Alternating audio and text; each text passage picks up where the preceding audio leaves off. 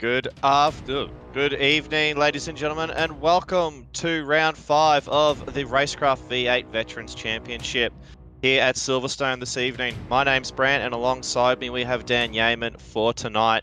Dan, how are we this evening?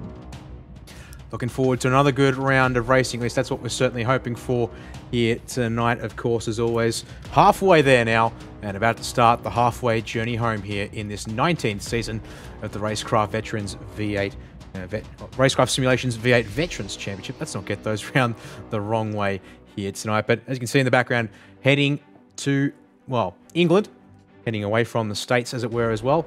And Silverstone will be our home for this evening's action on the Grand Prix configuration with the latest updates as well, Brant. So should be a good one that we've got here tonight with plenty of straights to these cars to stretch their legs, being the main thing. But of course, also quite a few corners for them to have to worry about as well, for good measure.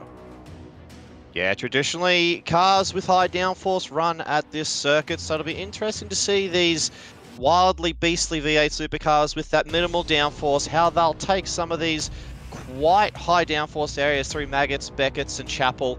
So that'll be really interesting to see how we go tonight. Silverstone, lots of straights as you said, Dan, but also a lot of overtaking opportunities as well. Significant amount of opportunities here, so it should be a good race. Prime opportunity for some of those bigger names who may be having to come through the rear of the field to make up some bulk positions tonight. Yeah, that it certainly will.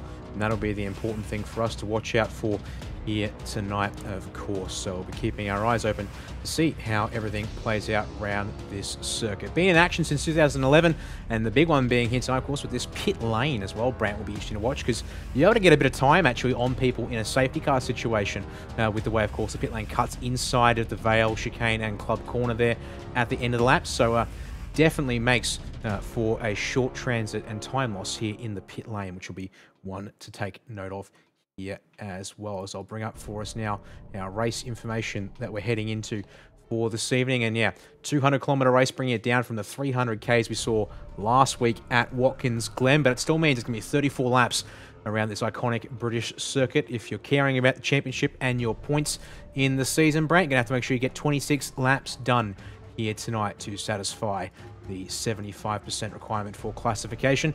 The main things also there being back to 50 litres of starting fuel, but the full tank available means that we do have ourselves a fairly short opening stint in terms of fuel numbers. And also the other big one being the fuel numbers themselves will vary wildly from driver to driver here, with good opportunities for fuel saving, meaning it's pretty hard to pin down an exact number on how much fuel they're going to need and how much that's going to affect their strategies. But we've tried, at least with this graph here, to get a bit of numbers on the board visually. That's exactly right. With these long straights and these tight corners, it's going to be prime opportunity for some lifting and coasting, utilising that draft to maybe extend that first stop, potentially even past lap 11. Obviously, the critical number there being lap 22 in order to get home. Depending on what strategy you use, you could come in as early as lap 9. So wild fuel strategy game here tonight, as you said, Dan. Obviously, still those 2 compulsory pit stops that we're gonna need to undertake. So it'll be a tale of 3 stories. You can either split it 50-50, you can go early and long, or you can go long and short. So it'll be very interesting to see. Very much looking forward to seeing what fuel strategies play out, especially with the lifting and coasting, as I said, through these long straights, utilizing that draft. These V8s punch an almighty hole into the air. So should be a very strategic race tonight, and no doubt action-packed as it always has been through the past 5 rounds. Yeah, that's certainly the expectation. And I mean, yeah, the fuel numbers on this chart based on a 4.4 litres per lap fuel burn, which might definitely be, might be on the low side based on what I found in preparation for tonight. So definitely one of those things where it's maybe a little higher. But yeah, lap 11, you can definitely fill it up and make it home from there, which is kind of the interesting thing, I have to say. Because, well, in that case, you've still got a second compulsory stop, as you said, Brant, they have to do. And that might mean that the drivers are looking at trying to figure out something there for themselves, because they might not need to do all that much. The yellow line there, the late stop strategy, they certainly could add more fuel if they wanted there at lap 11, but what I've done there is a second stop late in the race. That's about as much fuel as I can get on board whilst covering a change of the 4 tyres, which I certainly would probably appreciate towards the end if they want to go hard and fast. Yeah, this circuit is an anti-clockwise circuit as well, which is kind of unusual to see. So Tyres will be a critical asset as well, and obviously with that with that very fast entry rather into pit lane and that short transit time, you're going to want to make sure that you're not wasting any time in the pit box taking tyres if you don't need it. But trying to make tyres last, you know, potentially 23 laps around here, that's going to be a big ask if you want to try and save time on the pit stop. Yeah, that will be the other thing. Yeah, tyre life being the big challenge, but we'll have to see how they make it work then in that case. Conditions will be favourable with fixed weather early morning time as well, so that might help them out there as well, but I guess it is certainly a wait and see situation. And well, speaking of things last week, bring it for you now, the current championship standings as of 4 rounds complete, and also not counting the drop rounds yet that will be accounted towards the back half of the season. And the main thing there being Scott Gamble, now with his 3rd confirmed win of the season. Brandt jumps to the championship lead once more after a no-show from Darren Lobb. Sees him tumble down to the mid-pack, but that certainly will cancel back out and around once we start talking about drop rounds, of course. But it does mean it puts him on the back foot for the time being, whilst we've got ourselves a tie there for 4th place between Dan Hall and Ken Latta, and some pretty close margins here in these positions in and amongst the top 10. Yeah, that's exactly right.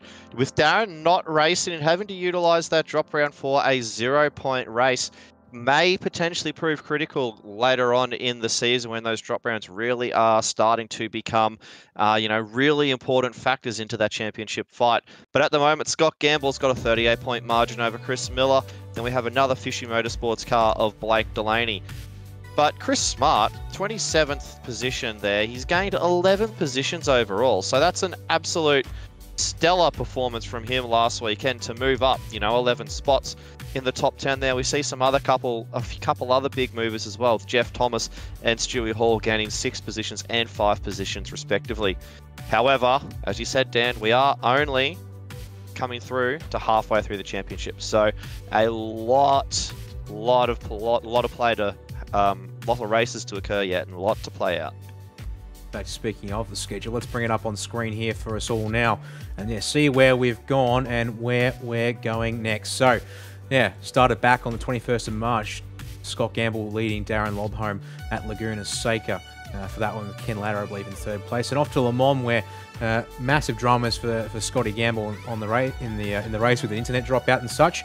Did end up winning across the line, but post-race penalties meant that he did not get the official win at the end of it all. In fact, that one, I believe, went to one of the Fishy Motorsports cars. Let me get that information up in the background real quick if I can find it in a pinch, which would be pretty handy. No, unfortunately, we didn't get that one there. It's up on the results, but it'll actually come through here on the bottom of the ticker in a little bit. Phillip Island, Gamble did win that one across the line and no issues there, and won again last week at Watkins Glen. So he's officially 3 from 4, almost effectively 4 from 4 so far this season. And yeah, looking to go strong. And then yeah, looking to this back half of the championship. We race again next week. We are doing an Anzac Day race here, going off to the Red Bull Ring for that one. So there we go, Le Mans, the results there, the bottom ticker. So Blake Delaney officially the round winner in round 2. Dan Hall came home 2nd, with Chris Miller promoted to 3rd. So that's how that one worked. But yeah, second half of the season, certainly a variety and a mix of tracks, but starting off with the draft-heavy circuit in the Red Bull Ring. Then we move to Sonoma, which will be a tight and twisty little circuit for these honking great supercars. Suzuka, everyone, you either love it or you hate it. There is no in between. So it'll be a good challenge for these supercars.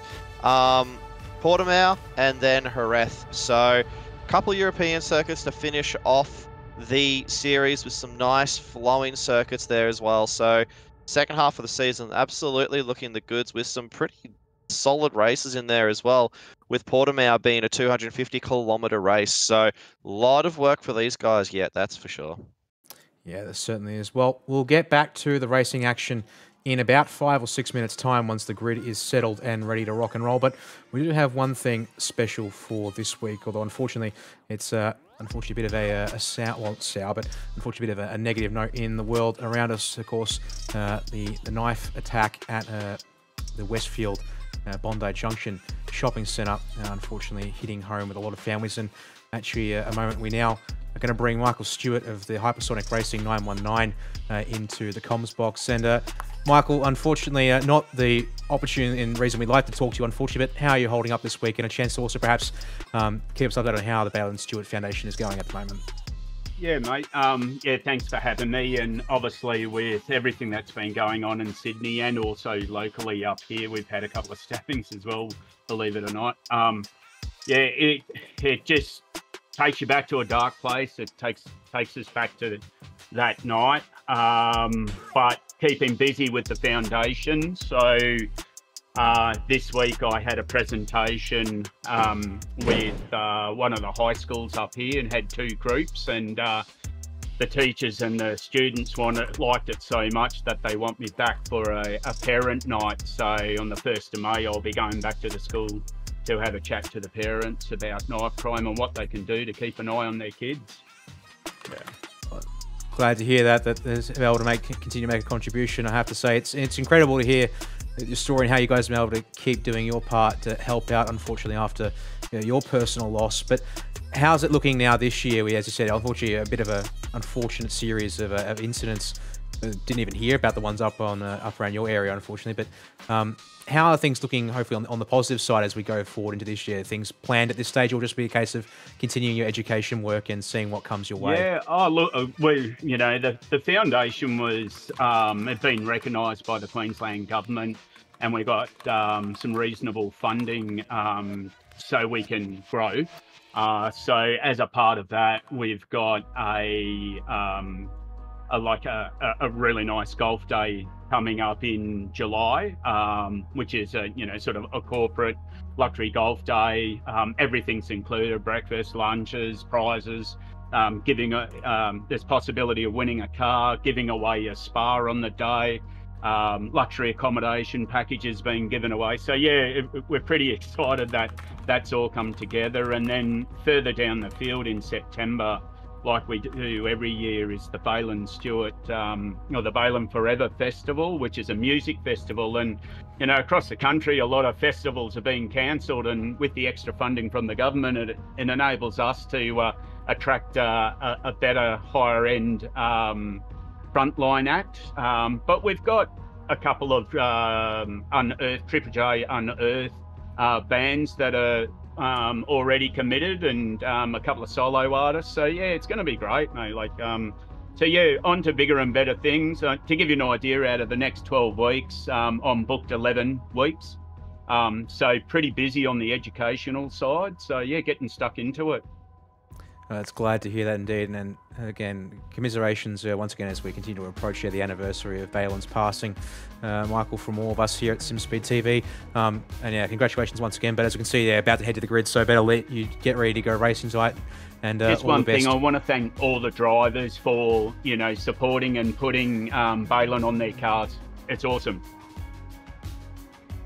Indeed, yeah. Couple of drivers and also the admin able to get the blade for Balin and the Balin Stewart Foundation logos on the cars. We'll let you go, Michael. Thanks for chatting with us. Thank you. And all the best out there tonight. And with that, Brant, we now turn our attention towards the grid for this evening's race here at Silverstone. 34 laps coming our way, and it's Scott Gamble once again on the pole position, with Michael Whiting going to start alongside him here tonight in the Fishy Motorsports 520. It'll be Matt van der Kraan and Ken Latta starting out of row number 2. For this one, you can see here times pretty tight in this second and third row. Paul Warwick and Bruce Stanek will start out of row 3 to make it our top 6 here for this one. And then Tim Nicol and Chad Lewis off of 7th and 8th, inside half a second there of Gamble's time. But John Latham and Jeff Thomas going to round out our top 10 in the first quarter or so of the field here, Brand. Yeah, in P11 we have Tony Stone Street and Chris Miller from Fishy Motorsports in P11 and 12. Dean Flavelle and Craig Friend in P13 and 14. 2 super cheap auto cars line astern. Robbie Griffiths from Fishy Motorsports in P15 and David Nash from 801 Sim Racing in P16 in the 911. Another ERT car of Dan Hall and David Kirby starting from P17 and P18 respectively.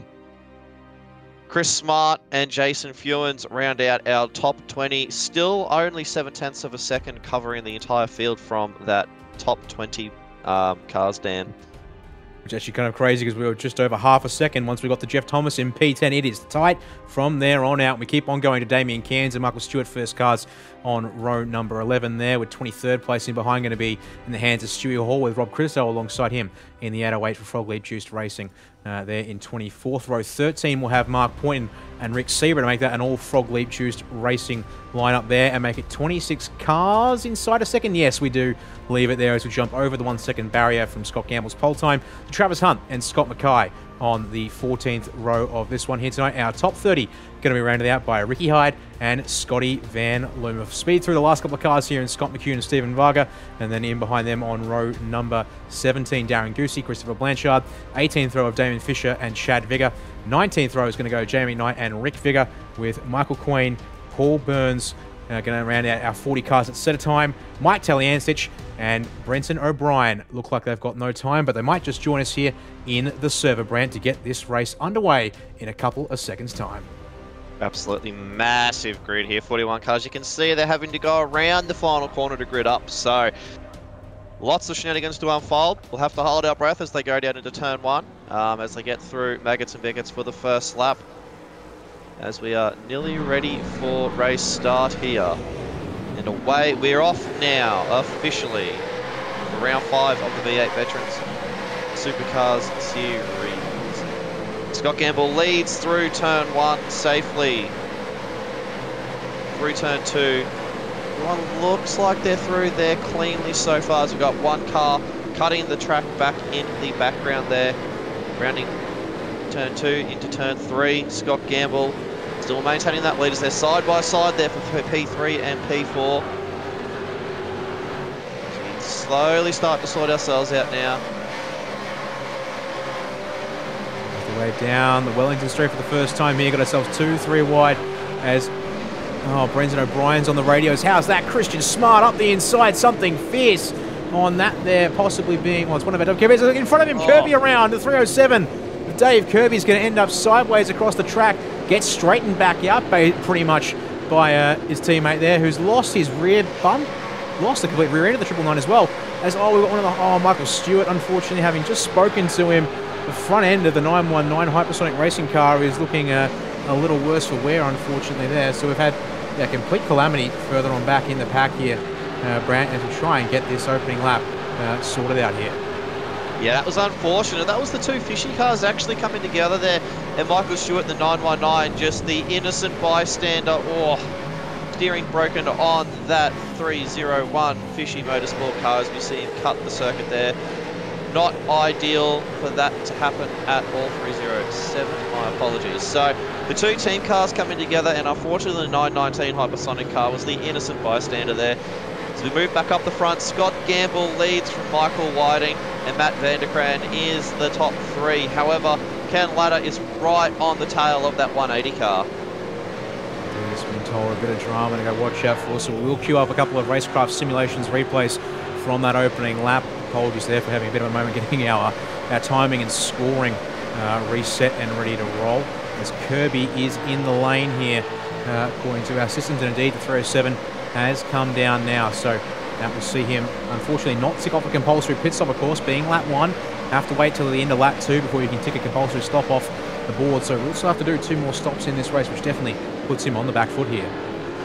Yeah, that's not ideal, especially having to use your fast repair on lap 1 of a 34 lap race, so definitely puts him on the back foot, that's for sure. But as we're on board with Ken Latta, coming down off the hanger straight into Maggots and Beckett's here, these fast left right sections of corners that really rely on that downforce down that we were talking about earlier on. So these boys will have to be muscling these big supercars around those corners, and Ken is still sitting right on the rear of the 180 of Matt Vanderkran. Yeah, they're coming past the old start-finish line here, and into Cops Corner they'll go, now working our way up towards Maggots and Beckett's now, as we are down trying to hassle Matt Vanderkran. Podium get up from our round last week at Watkins Glen, first time for the season, but not the first time we've talked to the 180 machine in this one here. As we look here, we've got ourselves a bit more of a battle just in behind here. This is sitting in and around P6. Bruce Tannick leads the group, and then how's this here? Basically, all still tucked together as it's right now going to be Tim Nicol under some fire here from John Latham down into, at the end of the hangar straight there. Pardon me, I had to get my corner names sorted out and ready to go for this one here, but it looks like it'll be Latham to the inside. Latham ahead and gets that spot there nice and tidy. Chad Lewis wants a spot piece of the pie to come down into the Vale chicane, but he can't get there, gets checked up hard. As a result, Jeff Thomas to the inside at the second part in the exit of Vale. As we come through Club, it'll be a side-by-side run for these cars, Brent, and it looks like Lewis nose ahead here on the 43, but now got to go the long way around at Abbey as we've got, look at it's fanning out in the background. That's David Nash, Dan Hall, and Robbie Griffiths as we come into turn 1 here. He's nearly 3 wide into turn 1 there, Dan. That is not ideal. Side by side, they're sketchy enough, let alone trying to make it 3 wide, but thankfully they backed out of it. This battle pack must just go on and on. Dan Hall! Not a 462 has been spun. Dan Hall manages to correct it as they resume. Whoa! And we've got another crash in the foreground there as well. It's Bruce Tannock and John Latham have come together all of a sudden here. So, oh man, the replay queue now is starting to come up as, yep, that's straight into the radio reports from the guys there as we've had all kinds of hell, fire and brimstone, it seems. I'll get going once again now as they head down the Wellington. But my word, what has caused that one there? And oh, just as Tank wanted to get going again, Mike Taliantic, who's back in the championship, he's going to get a bit of a bump for his troubles there, it seems. Defending series champ has missed the past 2, if not 3 weeks, Brent. So it's been a bit of an AFK absence for him, and way at the back of the field having to try and carve his way forward as well for good measure. It's going to be a rough night if anything there is to go by. Yeah, Mike's up 9 spots so far, but what has gone on with these lads tonight? The past few rounds, the last 4 rounds, we've seen them be pretty well behaved, but tonight they seem to have released the shackles, and well, yeah, there's some aggression out there at the moment. That's probably about 3 or 4 accidents we've now seen as we go back to the replay here of the John Latham incident. Oh no! So Bruce Tannock there. Let's try and get on board here with John Latham before it happens. See if we can piece this one together, but it's not looking too pretty there, I have to say. So, see here, gets alongside and around the outside. We come out of the village here, but oh, that doesn't look too good in case of Latham just coming across the nose, it seems, of the 24, which means that they end up stuck together there on the outside of the circuit. That was the, that was a very, very strange one there. That's, yeah, I think John Latham there was definitely, I think, the unfortunate victim there. Definitely not intentional at all. Oh, as they continue, Latham's gone into turn 1. Oh my word, we literally picked them straight up again here on the live feed, and it's absolute carnage here. Start of lap 4. And I still haven't got a chance to go back to the lap 1, lap 2 replays and such as well. So absolute chaos now befalling these drivers out here as, yep, that's immediately beamed into race control, and they're going to check that one in there, it seems. And, oh my word. Yeah, Scotty Van Loon's dropping down the order, which is because he's in the way out in the grass on the Wellington straight. It's just a bloodbath every single which way I look here, Brand.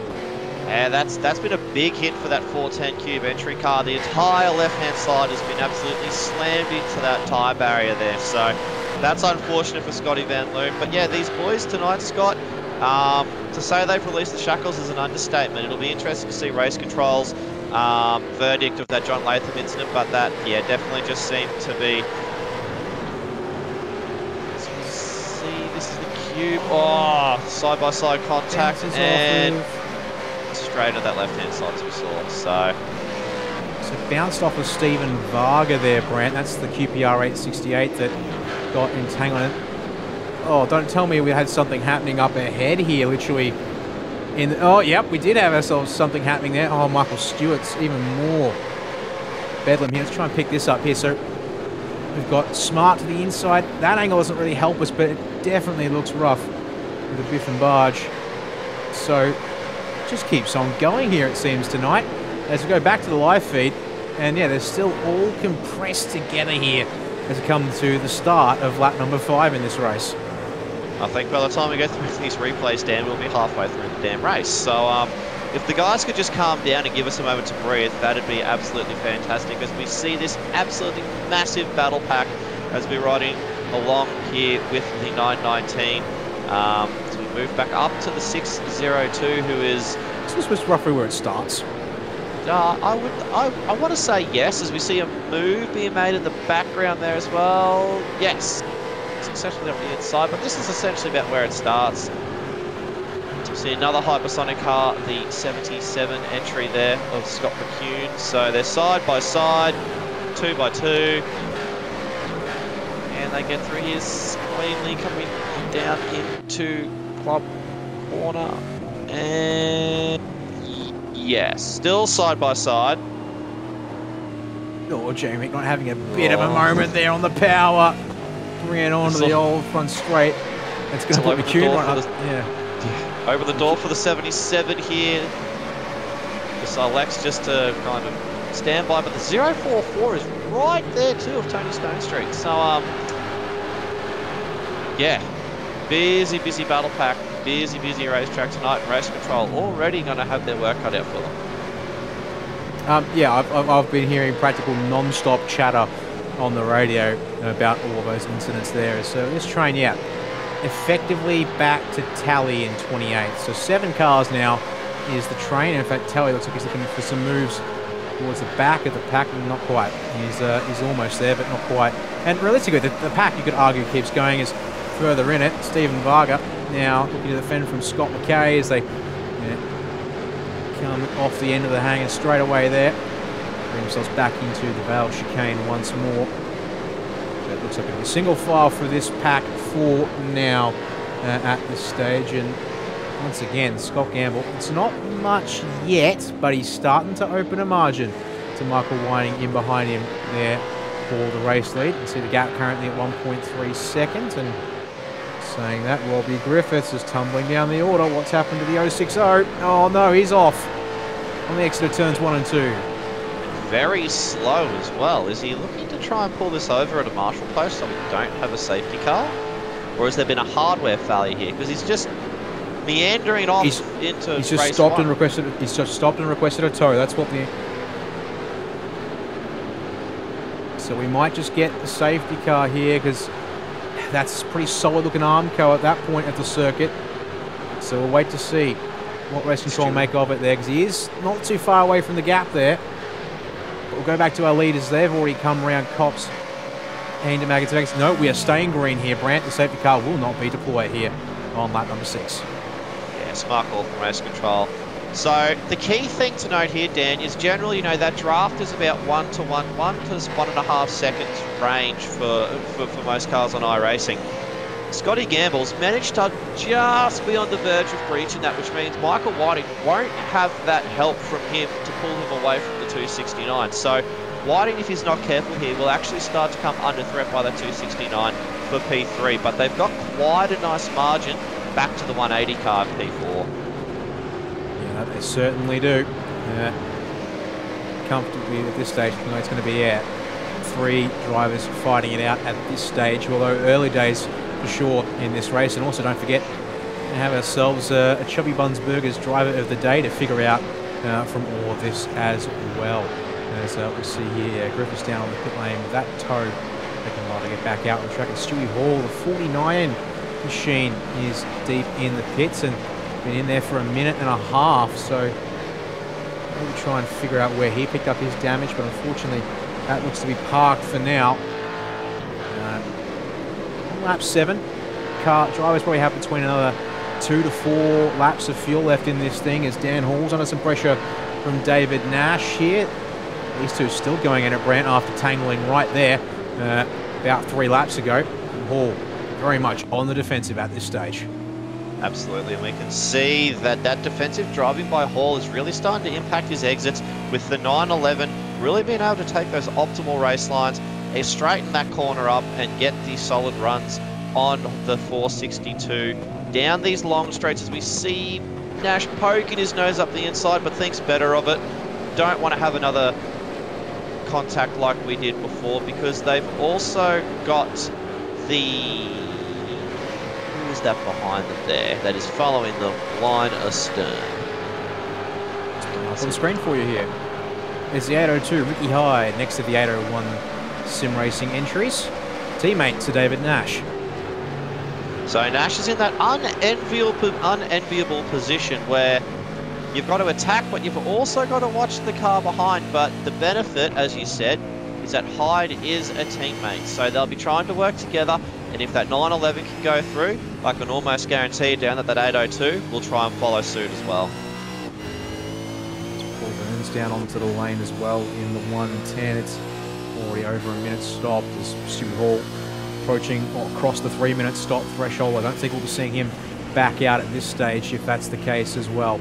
As a come in here, end of the hanger straight. You can see here, 6th gear back to 3rd. So they're not fully pulling it up, and then it's a short run here, but up into 5th gear once again, and then back down to 2nd. Not going to use 1st here this time. And then just really gently leaning on the cars here already at this stage, and then try and power out through club, get themselves onto this start-finish straightaway sections. But car to the pits, Michael Quain dropping down the order now. He'll be the first car in, it seems, for a stop. Speaking of the Chubby Burgers driver of the night, you know, if we look down at 13th, 14th and 15th alone, we've got Crisdale, Sibra and Hunt making up 11, 12 and 12 spots respectively. So there's been a lot of movers and shakers. Jamie McKnight is up 16 positions as well. So we're going to have our work cut out trying to figure out who are we going to give the driver of the night to, as we see Michael Quain still in the pits lane at the moment. Jamie McKnight and Mike Taliancic leading the positions gained on 16 positions each. So we're looking at well over 50 positions gained just between those 5 cars there alone. So that's a significant number of overtakes just in 8 laps alone, Dan. Yep, it's been pretty crazy out there as have a penalty that's come through from race control. Fortunately for Bruce Tanek, it's not one that he's going to like seeing. He did it with John Latham back on lap 3, has been deemed his fault. So he will be transiting the pit lane for an additional time in this night, in this race so far, which is not going to help things, that's for sure. And you can see here, he's currently down in 28th spot, has not made a pit stop, Brant, and he's going to have to trundle down the lane before getting his 2 compulsory stops for the night done at this stage. That's going to be a real tough one there for Bruce. Yeah, that'll pretty much be not Bruce's night done. Unfortunately, with having to take that 30-40 second trundle down pit lane, followed by even longer in the pits to do his 2 compulsory stops. So unfortunate there for the 1, 2, 3. But it was a well justified penalty, as we see Bruce coming down into pit lane now, not wasting any time, getting that penalty over and done with to focus on the racing ahead. So we'll pick up another battle on track here. Matt van der Kraan currently in P4, but he's losing the touch of the top 3 ahead, and he's got Paul Warwick trying to bear on down as well. If we compare the last couple of laps here for these 2 drivers, it is definitely looking like actually interesting to see there. So actually in the last 3 laps it's been fairly steady, and it's only a minor advantage to Warwick when you go 3 laps in a row. As you see here, a host of drivers into lap 8 coming to the pit lane. So drivers perhaps burning a little more fuel than we expected. Lap 9 was sort of like, this is the critical lap. If you fill the tank here, then you're done. You just have to do 1 stop, and it doesn't have to be much, if anything. At this stage, 30+ seconds. That is basically a full tank fill. So I think we might have drivers here, Brant, who are going to have a try at basically filling the car now, and then just have to do a stop and literally go up on the jacks, take bare minimum, I think it's half a litre of fuel, and then they'll be sorted for the race. Yeah, the issue there, Dan, is obviously that tyre longevity with these long protracted corners. Absolutely clobbering the tyres on these supercars. So that's going to have to be something they manage as well. But hey, it's good to see people trying something different. If you're down the bottom of the pack or the bottom half of the field, why not try something different? Variety is the spice of life. No point being a processional race. As we see the 43 peel off in the pit lane? It was Jeff Thomas. Yep. Just as I was going to grab him for the Zoom feed, we'll get Jeff back later on in this race, I think, is going to be the play there tonight, it seems, as he's not the only one in here at the end of lap 9. Damien Cairns, Travis Hunt, Ricky Hyde all coming in as well, plus a few more further on back. Looks like Scott McCune. So again, the biggest thing is with the pit lane here at Silverstone, drivers coming into the pit lane will gain positions. As I said here, with the Vale and Club chicanes and corner, and the way that the pit lane cuts inside of them all, it is quite an interesting thing in the pit lane. Yeah, because you gain spots, Brant, going on the pit lane before, of course, the drivers build speed on at the start-finish straight. They will, of course, then eventually get back past them. Yeah, that's absolutely correct. So a little bit, that pit lane, especially here, will be one that could potentially win or lose the race for the leaders if they can gain enough time coming into it. Maybe sneak up behind the leader. You know, there's definitely some time to be gained here, as we're seeing pit stops we've seen a very short pit stop there from Mark Poynton, only 18.7 seconds. So Mark potentially going the opposite way here. We're seeing some cars with nearly 30-second pit stops and others around that mid-20 seconds. But Mark is definitely the shortest stop I've seen to date, as we see that 29 car actually get a points penalty for a lap 1 incident just coming through from race control there, Dan. Yeah, to be precise, it was apparently not holding the brakes in something that happened on lap 1, unfortunately, for the 29. So if we get a chance, I think we probably are going to have to go to it sooner rather than later, otherwise I'll be lost, buried in the ethers. We'll see here. Yep, so 10 laps. Looks like that's more about the number for everyone here. Yep, one top 4, 5. Well, not all of the top 8, as it will be Tim Nicol, Chris Miller, and one more driver there at the back of the group. That will be Dean Flavell coming through here. So those guys do have 11 laps of fuel in the starting tank. The leading drivers, though, burning more like 10 laps on 50 litres. So you're on the math, it's not quite 5 litres a lap. In fact, it's going to have to be less because they have to have some fuel left in it, but clearly not comfortable or confident in getting an 11th lap out of what fuel they started on here tonight.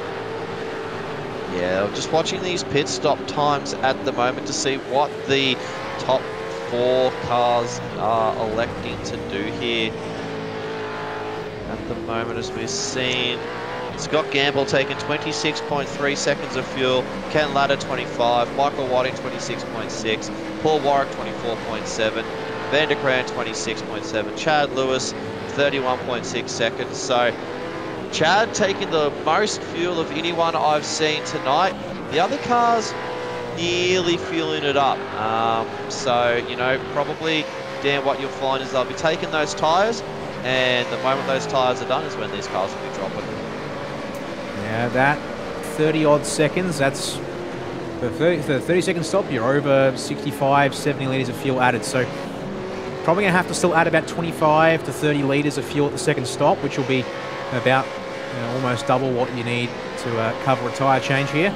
But that will certainly put them in a good position to go into late 20s, if not early 30s on lap. So not early 30s, that won't go that far. They'll be in the early to mid 20s before these guys come back into the pits. So probably looking to go a little more than even at this stage. See Tim Nicol, Chris Miller, Dean Flavell, Nash, Italiancic, Mackay. The top 6 cars are the cars that are yet to hit. So it'll be interesting to see what these guys do. Do they take track position? As we see top 2, 3, they'll all be in this lap surely. There's no way they can go another lap. That would just be insane fuel saving to try and squeeze out what would be 12 laps of fuel. Top 4 now in pit lane. Yeah, Teliancic, McKay should also come in, so that will reset the order. And yep, Scott Gamble will now start to, or will reclaim the race lead, as he had for that opening stint and has led from the start at this stage. It will be critical to see those drivers here got that extra lap of fuel in, how much they can make use of that, as we're on board here with Jeff Thomas, first set of drivers that we're going to pick up during the race, at least on Zoom for tonight. Let's have a look at the lap here of the Silverstone Grand Prix circuit in these V8s, Brant. So turns 1 and 2, you can see that big lift for Thomas as the front end refuses to really offer him a huge amount. And work it back down to second gear here for turn 3 as we come in to the village. And Then see, does he go for first? No, he'll keep it in second, as they then try and get the car pointed back out the right way and on the power for the Wellington straightaway here. As we go down this very, very long straight, down through Hanger Straight, under the bridge, down back to third as he had 43 has a bit of a wiggle mid-corner there on the entry as well, all the way out over to the curb, trying to get these cars to do what they want as we come down past the old pit entry rather, sorry, down onto the old front straight to the corner where Hamilton and Max Verstappen had their infamous crash. Now as we head down into Maggots and Beckett's, these very high speed corners. The 43 looks incredibly settled through this part of the circuit. Absolutely, bit of a wiggle there off the exit, but that car through Maggots and Beckett's stand looks very, very well behaved. Keeping it nice and tidy and not pushing it too hard here as they'll almost hit the red line at just over 260 k's an hour as they bring it into Stowe. And then again, leaning on the tyres here, that's for sure. And then bring it back around to the Vale and Club once more. That's what a lap of Silverstone looks like here in these V8s. And now you can see in behind Jeff Thompson, but Paul Warwick really looking to muscle here. And you thought the 43 was looking strong. It looks like the 050 has got better tyres on it at this stage and getting better drive out of the slower turns. So get lap 13 underway, and these two fight for the spot in, well, the top four actually, because they're both in the 5. Yeah, these guys have been stuck together for most of the race, but the 050 really coming into its own in this mid-stint as we try and swap to the 666 Fishy Motorsports car of Chris Miller. Bit of a battle pack starting to form here. Currently 4 cars, up to potentially 6 cars. Should the juiced car work their way up to them at this point in time. But we're on board looking at the rear of Chris Miller back towards Friend. He's only 0.4 of a second behind, so absolutely going to be getting that critical slipstream down these long straights. Here as we watch his friend Craig just getting a little loose, and as a result is out of shape. Unless he can get it hooked back nicely for the exit here, that might work out okay, but definitely heated the rear tyres up a little bit more than he would have liked, I'm sure, as he gets back on the power. So for the old start finish straight away here. And yeah, I actually need to learn these corners. Yeah, Brooklands, Luffield, Woodcote here in the Cops. I can remember that one at least for the very much. And then bring it on down to Maggots, Beckett's and Chapel here. So this battle pack, we'll see how this goes as they work their way around the circuit. You can actually see here Chris is catching up a little bit to, no, pardon me, it's lap traffic unfortunately for him, as well, day is getting worse for Bruce Tannock. He's had another drive-through incident on lap 1, which I believe was with, actually no, it was with John Latham a second time. Unfortunately, there have been 2 drive-throughs in this race, so it's been a night, basically a night from hell, it seems, at this stage, Brant, for the 123. In and out, though, and back out racing, from what I can see. And here's the last car, though, on the lead lap. Scott Gamble not too far behind, with things considered. Yeah, unfortunate for Bruce. But on the plus side, still got his drop round to use. So, yeah, definitely will be interesting to see. However, that Fishy car that we saw get tangled with and have no boot, as we see on screen here, did not. They do have a fast repair, do they not, for this series? They do indeed. Looks like it's going to be a case of saving it for something a little bigger, perhaps. Christian Smart making the car work for him at this point in the race. And in fact, you look at it here. How many positions has he gained so far tonight? He's still up 3 spots. So, all things considered, looks like it's not hurting him too much, apparently, in the grand scheme of things. So he'll carry on and keep on racing. But Ricky Hyde, Troy Stone Street, and Damien Hands in behind us. There's been a bit of action up ahead. A redress order came in from race control. It shuffled this pack that we were looking at earlier around quite a bit. It'll be interesting to see where that redress order came from, but also the lap traffic will be having a significant play in this battle pack as well. And that's going to be the difficult thing that these front guys now need to manage, is getting past these lapped cars in a clean, efficient and fast manner. Remembering that race control will look at them at front runners very poorly if they do spin around those back markers. So it's really important that these boys get past as quickly as they can, but also the lap traffic also needs to play ball as well, as we see another battle pack behind Jamie McKnight. They're really starting to floor up. Currently 4-5 cars line astern at the moment. Yeah, count it. David Kirby, Jason Fewens, Mike Taliancic, David Nash almost coming into the picture here as they work their way down the hangar straight and work up in towards Stowe. Tally, though, not going to be able to get by this time, at least on the 067, but he's certainly close. Look outside here, gamble on be able to hang it here around the outside the first part here with the Vale chicane, get the inside back for the second part and club corner. It does park up Fewens, and Fewens decides to commit around the outside. He'll hang on to the spot and chop off the back of David Kirby in the process there. So you can see this train now start to form up in a different way of sorts. Oh, Fewens loose through turn one there at Abbey. That's going to put Tally on his gearbox even more. He was here we go into Village, crisscross from the 21. But now on the outside for here, turn 4, Aintree. Can he get something here, or is he going to be held out to dry? I think he will be. David Nash, though, can't find a way past, which means that 21 is still going to hang on to P24 for now. Absolutely phenomenal racing there. Tally trying everything he can in his bag of tricks, but Fewens holding strong and doing. Fewens has a slight lock up there. You go look back at the hypersonic car, the 77 hypersonic car, coming under threat by the Angry Birds racing car. John Latham in this battle as well.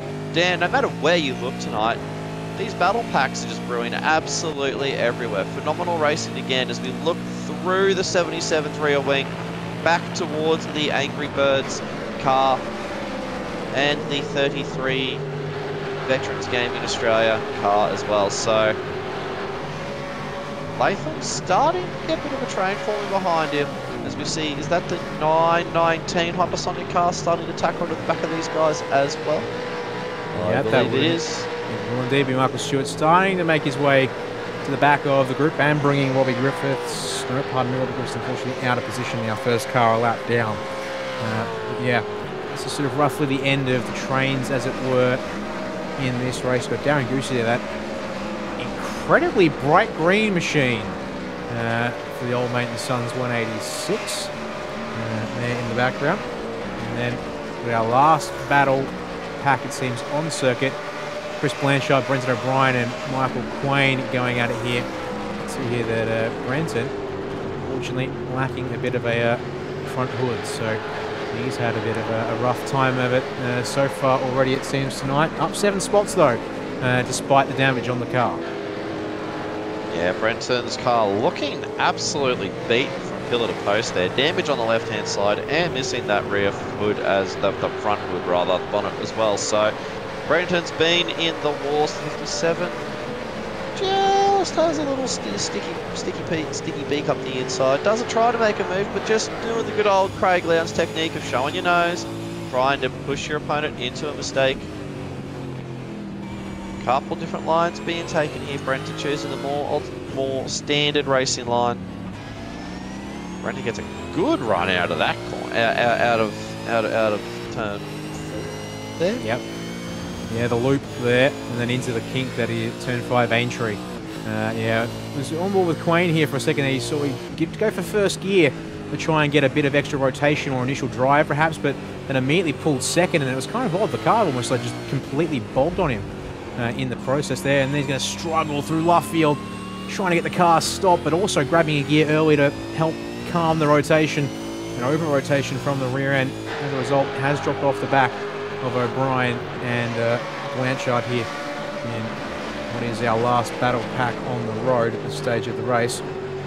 But go back up towards the front, because it's starting to, again, while we were looking elsewhere, Paul Warwick has made it through to P4 on Jeff Thomas, and Matt Vanderkraan not too far behind as we're getting to the end of the opening half of the race as well. Brant, lap 17 now underway for our leading drivers. Speaking of 17, that's how many positions Rob Brisdale has made up tonight. So Rob's been absolutely clawing his way through the field. Key thing to note that Scott is now well clear of Ken Ladder in P1 and P2. Scott's got 3 seconds on P2, so absolutely no threat there of any slipstream, of any real attack. So Scott can kind of just cruise home, do what he's doing at the moment, but Ken Ladder will be coming under threat from Michael Whiting. They are only about 9/10 of a second apart, those two. So battle will be forming there for the second position as we look at Chrisdale at the moment. So Travis Hunt is also up 16 positions, and Rick Sabira is also up 12. So some big movers and shakers tonight, Dan. Obviously, we can't forget the likes of Tally and McKnight as well, who've both made significant gains going from the rear of the field. Let's bring it up on screen once again. Yeah, drivers who have made the most gains. There's a tyre smoke in the back round of shot there as Jason Fewens trying to hold off a hard-charging David Nash. So Tally currently sits the driver who's made his way forward the most. So see he's got some race pace in, just unfortunately so far back that he's 40 seconds off the race lead at this point in time. We've then got, as I said, Rob Chrisdale there, up 17 spots, currently still sitting P7. And behind on the positions gain tally, it's going to be Jerry McKnight here, up 16 to P21 there. So looking pretty strong. We haven't talked about him yet tonight, but Travis Hunt also making a good night of the race. Unfortunately, pretty rough qualifying by his standards, I'm sure, to be back in 27th, but he's up to 13th and isn't that short on fuel compared to everyone else around him. So unlike what we normally see from the JWM Sim Sports cars, hasn't really underfueled to get those spots. That is a clean car, at least as what we can see, it's clean at the moment, as well as good pace out there tonight in the race. Yeah, Travis absolutely mowing his way through the field there. 14 positions. That's a mammoth effort to get up into the 13th. Obviously, it's going to become a little bit harder now as we see Tony Stone Street coming down into the pit lane in the 044 entry as well. Now, is this for a penalty of some description, or is this for a second stop? So that's going to be driving straight through the lane. Penalty, now, it looks like. Just going to confirm here real quick by looking at the chat logs. It has not been issued by Race Control. So unfortunately for Troy Stone Street, that is some kind of issue out on track with the iRacing penalty system. That is unfortunately going to send him all the way back down to 31st place. And still has one compulsory stop left to give us here tonight. Night goes from bad to worse for Stone Street, unfortunately, as we see the right-hand side of that car bit crumpled up. We see some two-car battle packs starting to form there. We see Chad Lewis and Chris Miller 0.6 of a second apart at the moment. Still in the top 10, so that's always a good night when you're in the top 10. However, Chris will be looking to continue his march and gain that third position off of Chad Lewis from the RT. So, as always, the battle, the timing's ebbing and flowing, hanging around that 0.6 to a 0.7 of a second margin. So Chris may also potentially, and this would be a prime time for Chris to kind of just sit there, lift and coast into these corners. Obviously, if you lift going on the entry, you can brake a little bit deeper, get a better run out as well. So save a little bit of fuel, extend this second pit stop, take the minimal required amount needed to get home in that third and final stint of the race. Yeah, as we watch here as they come on to the front straight away. And will still be pardon here, Lewis from I'm just seeing also Jason Fewens is dropping down the order. And that's not for a pit stop. The 067 Banter Alliance car facing the wrong way on the entry to the Vale chicane. We didn't even get a chance to go back to lap one like I was kind of hoping we would, Brant, but I think it's time to head back to the next of our RaceKraft simulations replays. Damien Cairns also on the radio as well, so Yeah, big contact on the front splitter of that 057 car. So what's going on here with Damien Cairns? Blocking call just come in over the radio. That's what that was, but looks to be okay for now at least. So what we'll do is we'll go to the replay with Jason Fewens here. So he's got John Latham to the outside, McKnight and Nash in front, and then, oh no, across the nose of John Latham. And there's it. Oh, it's going to get Scott McCune in the process. Oh no, and it's going to tag one of the Angry Birds cars there as well, which will be the 014 of Rick Vigor. Man. That was very messy. Absolutely. Yeah, really poor there. Go on board with Rick Vigor for this one, Brant. Unfortunately, this is not the ride you'd want to have. Just in Fewens' defense, he's just getting ping-ponged left, right, and centre there. Oh, Chad, very close to taking out the Veterans Gaming Australia car there. There was also a secondary hypersonic car impacted as well, the Mustang that's just up ahead there. As you can see, going down the old Star finish straight. So, I want to grab Scott McKay's view of it here. So he was in. So, where's he go? Dodge that, and then it would have been in behind. Oh, yep, there. Geez, Scott, absolutely brilliant wreck avoidance there. Always following the nose of the car in front where they're spinning. That's generally where they'll end up. So, going the opposite way to that car as we see Rob Brisdale coming down to the pit lane for his second stop of the night. So, now we're starting to see these critical stops starting to form. And this is what I was talking about there, Dan. You saw the 014 there starting to close up in the pit entry there to the HSR car. So if you can mosey on underneath the rear wing, if someone's a bit more cautious on the pit lane, there's the chance to make up a few valuable tenths there going into pit lane. Yeah, it certainly is.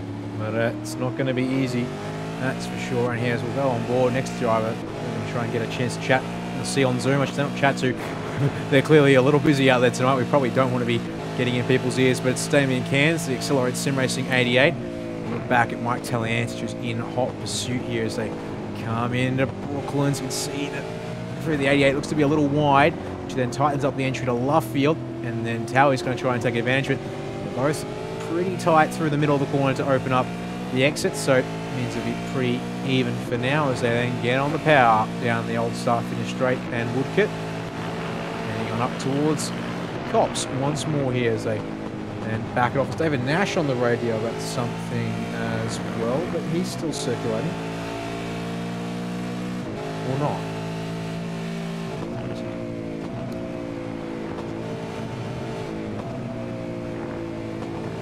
He's had something happen, that's for sure. Lansing still trying to find a way from the 88. Both these cars looking very, very even, but Tellingham will have the advantage of that draft as we start to see the effects of it as I speak. Tully's showing his nose down the inside. Clean move. Done past the 88. Tick another position off game for Taliancic. Yeah, he's looking at charge, and Cairns will actually go straight for the pit lane as a result. So he'll leave that one for now. As we'll be looking at seeing how drivers go in this second half of the race. I'm sure to see Seaver's coming for his second stop of the race. It's now in the 06, so he's in the lane as well. Jason Fewens has been in there for 90 seconds now, so the race continues to get worse for Fewens on this second pit stop. Track meanwhile, Dan Hall, Travis Hunt owes a stop at some point later on, but they're both kicking on nicely here at this stage in what is currently 11th and 12th place. So Travis Hunt looking to also be a contender for most spots gained in this race tonight. Currently up 15, although he will owe us back a couple in the second stop, I think. As the leader of those who have pitted twice, Rob Brisdale, currently back in 21st and only about 30 seconds back from these two here. So they'll fall right back into the clutches of Scott as we see the 462 having to defend from Travis. Still line astern. So they've got Peaky car just in front of them there.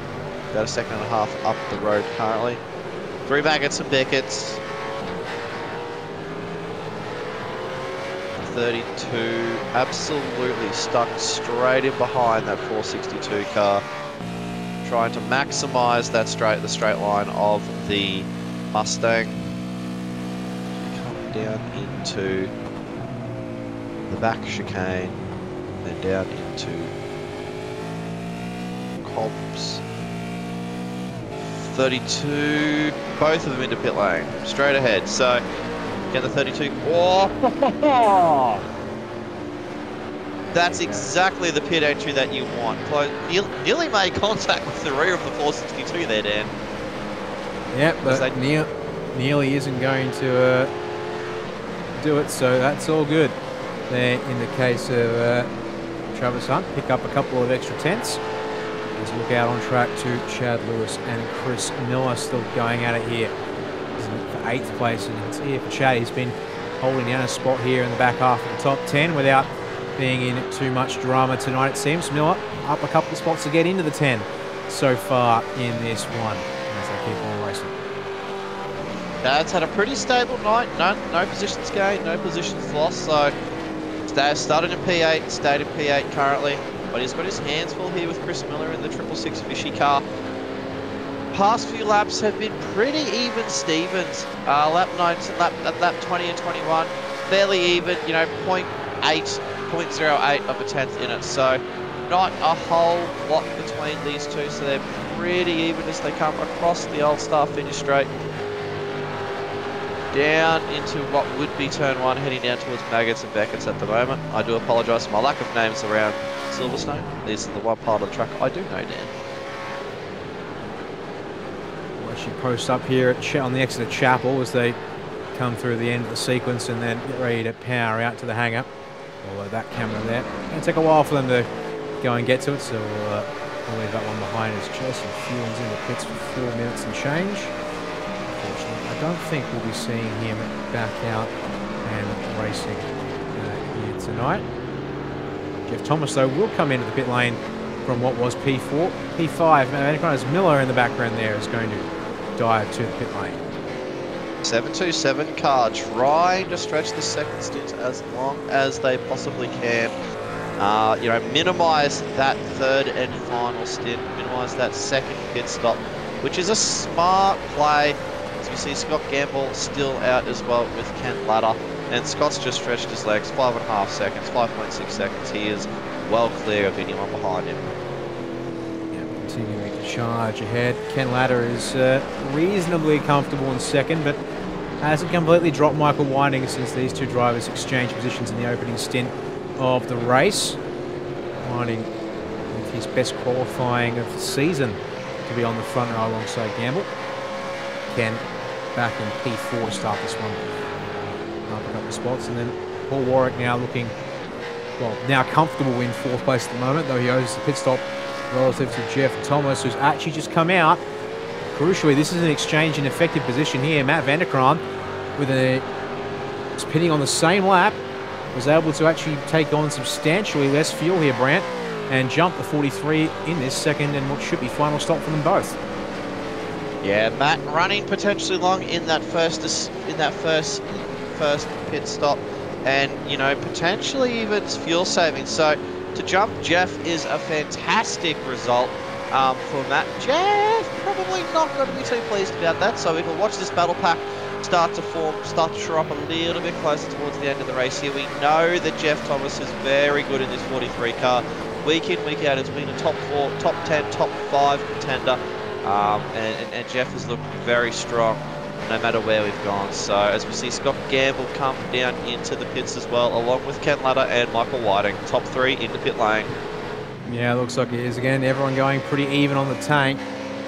Yep, here they all come. So first car to have done 2 stops is Matt Vanderkram. We'll see here. He should come out. Question is, where's he come out in relation to Paul Warwick? That's the driver I'd be looking for at this stage. When you're Vanderkram, let's put it up here on screen and watch that gap come down. Hopefully it'll stay happy with us, because we are currently talking a car in the pits versus a car on track, as it's watching here as well with Jeff Thomas in behind, waiting to see where is Warwick there. 12, 13, 14, 15 seconds as he goes up. This is going to be close on the exit here, Brant, as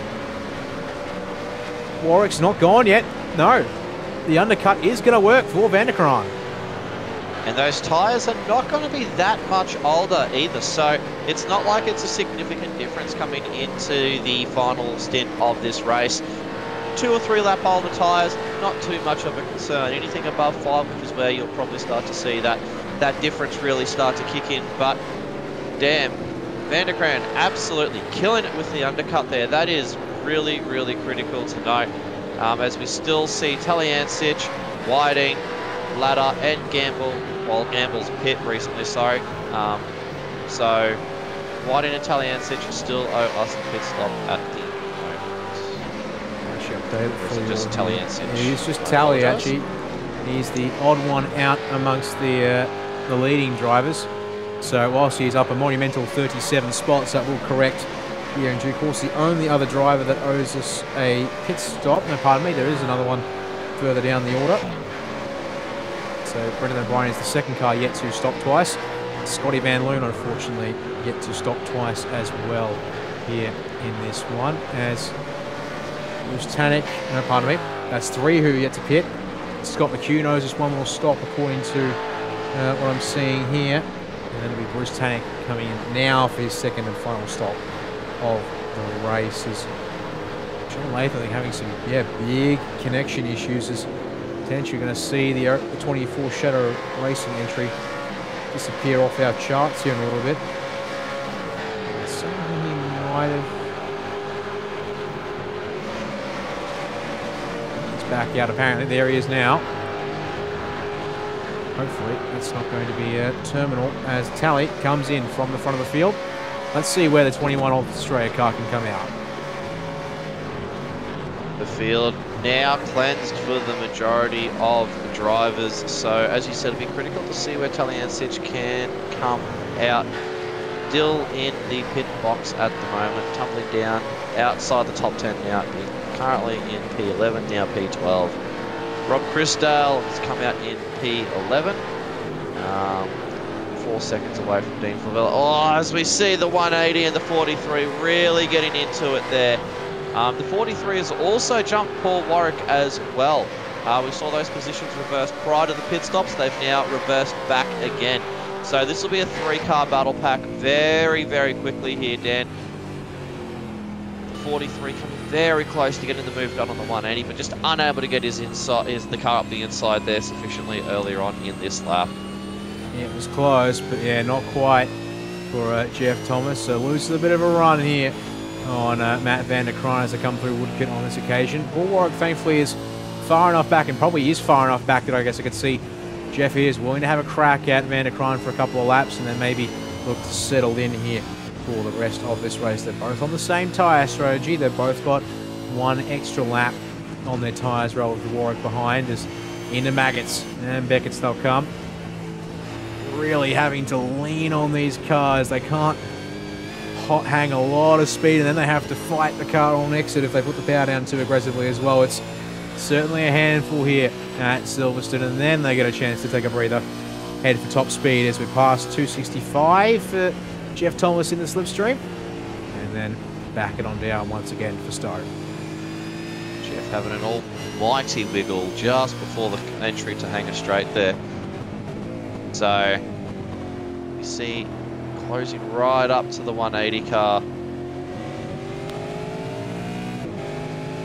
Come down the main start-finish line now. Main start-finish straight. I apologise. No, that's the old. I don't like this new reconfiguration of Silverstone. It makes it very confusing. Coming down into Maggots and Beckett's now as we speak. Yes, in fact, actually, they're coming in there, the village, the loop and Aintree. They're on the other side of the circuit. So, yeah, Maggots and Beckett's just off to our right of screen here. And then they'll power out, here we go, to Aintree and the Wellington straight away. And head back for the old course at Brooklyn. So that's where they're at this stage. This is a battle pack now. Chris Miller also, watch out for him. He's coming to join the party in P7 here at the moment. So this could easily become a multi-way fight for that position in 4th. Pardon me. put that around there to show that one and see where the moving and shaking is happening in this race now. Quiet until you get back to about P14, I can tell you, is where things definitely starting to get interesting. Michael Kirby under assault from the 32 car here. So we see Chris Smart in there as well, along with Craig Friend. So a 4-car train yet again. 307 God, he has his hands full for sure as we see the 32 close right up. Running a little bit wide there actually. That allows Hunt through. So that's a big error there from the 32 car, unfortunately, as we're looking back through the rear wing. Oh, that honking great rear wing of the Mustang back to the 696 car of Craig Friend. So Hunt losing that position to Smart. Smart will go thank you very much, and through he goes, hunting down his teammate Dave Kirby for that P14. Yeah, we'll see if this battle pack persists later on in the race. Now it's in here. We're not too far away from the end of this one as it begins to creep up on us here. Brand already on lap 27 for at least the drivers out front in this race. These guys here coming to the end of their lap 26. So we've only got another 8 laps to go here tonight, and that means we should be done in just about 15 and 20 minutes if it stays green like it is. As in the front of that pack, Dave Kirby's going to peel into the pit lane for his second or third pit stop. This here is interesting. I thought he was all sorted on his pit, so he had to come again. He looks like he may have underfueled potentially, just because that was a very short pit stop, only 11.2 seconds. Interesting there. Well, let's see if I can quickly look at the race laps and see. Pitted on lap 2. Kirby off sequence with the field. Although, yes, he did come in again. He did come in back on lap 18. End of lap 18. He came to the pits a second time. Well, he should have been able to make it home from there. 100%, yeah. So, interesting decision there. Yeah, confirmed. 3 stops now on the name for David Kirby. So, unfortunately, that's one that's a bit of a mystery there. As come back to the fight for a second because Michael Whiting is still not letting go of this spot here. Ken Latter's going to have to watch out. In fact, look at that there on lap 26. A rough old lap there for Ken, at least relative to his own teammate. 0.4 of a second gain and only 0.06 lost the previous lap. So Michael Whiting having a really good lap on lap 26. Ladder kind of starting to struggle. No, Ladder starts to pull that gap back just a little bit. So these guys pretty even Stevens again, as you would expect. They are team cars, so they're gonna have to play careful to avoid any contact. But as we swap back down to the Angry Birds car, the 43 and Paul Warwick here, the 180 Kumo sponsored car of Matt Vanderkrant, I apologise. Very different line there for Jeff Thomas compared to Paul Warwick. Jeff really trying to get up the inside of the 180, but really cutting those corners very tight, which allows that 050 obviously to have that better run on the hanger straight, which is really, really critical. Short blast here down the Wellington, but he looks for it, Brant. Can't quite get there though through Brooklands. Although it doesn't upset Thomas here through Luffield, this run to Woodcote and the old start-finish straight. So far, no, but it's going to give Vanderkrant a bit of a breather there up ahead, so allow the 180 to relax this time through Nuggets, Beckett's and Chappell. Check back in with them later on in the race. As what we do have ourselves is a solid two-way stoush brewing at this time. Rob Crisdale would like to stay up in P11, but so Dan Hall is going to make that a run for his money to try and contest the spot. Inside of 4/10, nearly under 3, as they work through cops. Yeah, Dan Hall having a pretty good night as well. Up 5 spots currently. It'll be 6 spots if he can get this move on Crisdale. But Crisdale up 13 spots tonight so far. So solid drive by there. So we just have another 3-car battle pack. This one down all the way down in 30th. 014 Rick Vigor in the Angry Birds racing car. The 919 as well is involved in here. So rough old night for the 919. Yeah, there's just been a race control call. I'm just going to see if I can pick up where that would have been. There's been a couple of... There's no major... Oh, hang on. It's a driving slowly alert. That's probably it. Let's see if we can pick it up here. So he's got Chris Blanchard in behind, heading into the village turn. And, oh, little bump. And unfortunately, that's going to put Vigor in the runoff, actually, to be precise, and gather it back up. Although instant redress there from Blanchard, it seems. Yeah, smart play by Blanchard. Knew he was in the wrong. Just means that, well, I mean, unfortunate for these two, but that lovely neon green car absolutely was like, cool, I'll take 2 positions. Easy game. So, not a bad night when that happens. But we see this 3-car battle pack really invigorated now with Michael Stewart tagging on the back of them as well.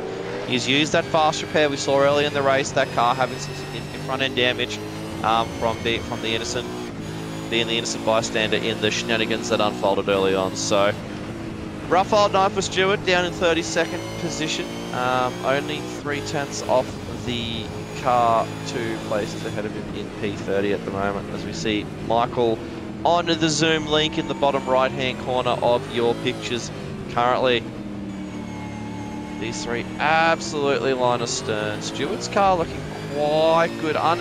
Just a little bit hesitant on the throttle there. Coming down what is a hanger straight, if I dare try and say another straight name here and potentially get it wrong. Unfortunately, you have. That's the Wellington. Oh, God damn it. Wellington into Brooklands, into Luffield. As long as no one's keeping track of this, and the chat will be all good. Well, now you've said it, as there's a bit of chatter on the race control channels that Steven Varga, something up there. Right, we've got some stuff to look at, it seems, apparently, as Tina right on board with Michael for the time being. Very nice run through Maggots in towards Beckett's. Can he get it pulled up here and then really set Chappell up for a good run? He's trying, that's for sure. Here is in front of him, you've got Chris Blanchard working over the back of Rick Vigor. And unfortunately, it looks like maybe he's a little too checked up was Michael. And come up to Stowe here on the limiter, almost in the draft at the end of the hanger straight there. Ramp. As we come into 5 laps to go for these drivers, and they start lap 30 here in a couple of turns' time. Michael's 919 Mustang is so strong under brakes. You see him close right up to the car in front there. Absolutely phenomenal braking performance of this 919 Mustang, but it's those exits where he's struggling down. He just can't get that power down quick enough to be able to get close enough to make a move. So he closes right up under the braking here, as we'll see yet again. As we now head down into Maggots and Beckett's. I know I got that one correct. No, I didn't. Never mind. That's the other side of the circuit again, just to give you a heart attack. Slight brake lock up there as I try to change the subject fairly quickly. Yeah, the Village, Loop, and Aintree. No, Village, the Loop, and Aintree. There's your 3 turns to come back onto the Wellington straight here at the opening half of the lap, and then go back to the old part of the Silverstone Grand Prix. All this fighting here between these 3. It looks like Rick Vigor will live to see P30 another day. We might try and grab a quick replay of dramas for Steven Varga on that last lap and see if we'll pick up what that might have been. There's something happening apparently. Riding on board here with the 919, still stuck under the rear wing of that 666 car? Yes.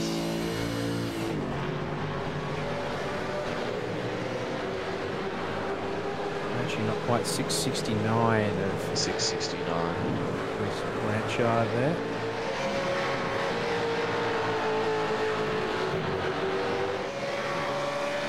A second while ago, looking to see what can find happen to Steven Varga. can't actually see anything that's having come up, so I have to leave that for now. However, Dan, it looks like we've got a really good 3-car battle pack here for P4, 5, and 6, and also for P2 as well. So P2 and P3 separated by 0.4 of a second, the 269 and 520. They've been inseparable all night, and that continues to remain the same with 3 laps to go. And then P4, 5, and 6 all line astern, as we see Jeff Thomas actually starting to just drop off ever so slightly on the timing monitor there. Just a little bit. Not far enough to be of a concern though. But that 180 still holding strong from the 050 and 43. He's just been relentless in its attack throughout this race to try and jag that P4 position. But Van der Kraan doing very well here, holding off some of the bigger teams like Fishy Motorsports, holding that driver Paul Warwick at bay, who we know is no slouch for sure. And then we look back down to Dan Hall and Rob Christdale in another 2-car battle. Dan Hall making his way past Christdale for that 6th position gain. Damien Cairns, Chris Smart, P13 and P14 separated by, well, no, absolutely nothing.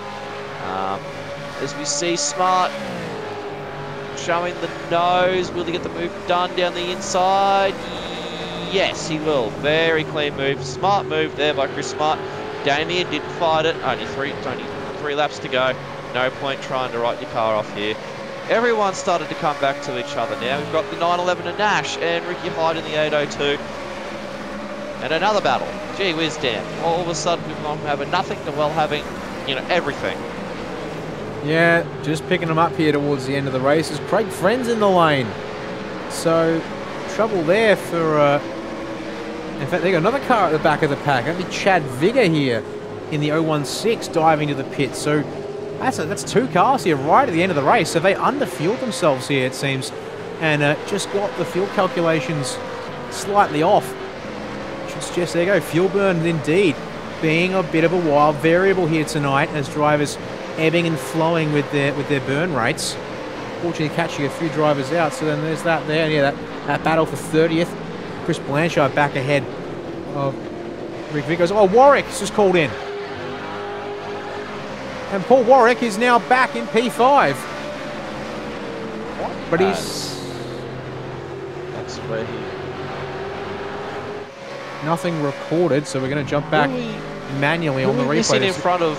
Matt Van der Kraan's checked out. Van der Kraan's gone, yeah. He's checked out. He's still there, but he's now up here. Oh. All right. Gonna go back manually to find this if we can. No, it already happened by then, so we've got to keep going back. Still already happened. Still already happened by then, so... Here we are. It's happened, right, so a lap ago we checked in with them here as they came out of Chapels. Is it going to come from Jeff Thomas behind, perhaps? I suspect it might. Let's go on board with Jeff Thomas here. And, oh, bump once. Coming into Stowe corner, and a second attack. Oh.